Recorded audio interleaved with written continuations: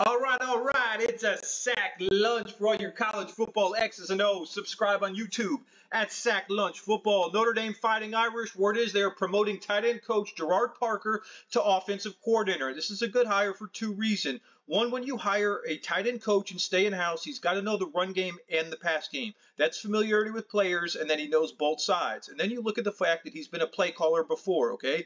He played receiver at Kentucky under Hal Mumme. That's the air raid staple. And then you'll see him at West Virginia here as the offensive coordinator in 2020. We're going to talk a little about what he did, the air raid concepts, and the creativity, all right? But when you do this, it's going to look a little different at Notre Dame because of the run game and how they use the tight ends. But let's take a look. 2x2 look right here. They're balanced. Then watch the offensive line. This is going to be a vertical pass set. You're going to see the offensive line backpedal.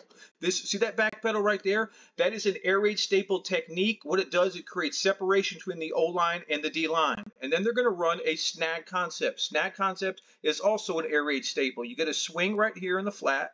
You get a sit route by the intermediate number 2, and then up top this receiver runs a corner route to the sideline. So it's a triangle concept, 1, 2, and 3. They hit the corner downfield. There's a little bit of that air raid that you see in 2020.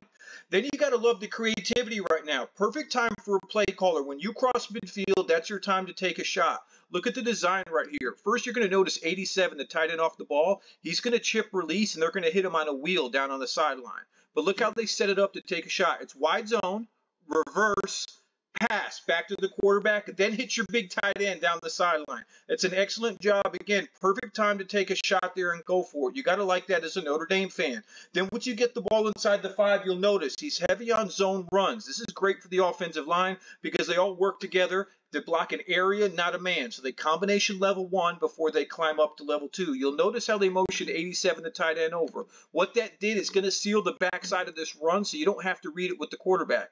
That's tight zone, block an area, one cut, punch it in. Nice job over there. Notre Dame Fighting Irish staying in-house. Excellent job. College football fans, if you want all your X's and O's, subscribe on YouTube at Sack Lunch Football.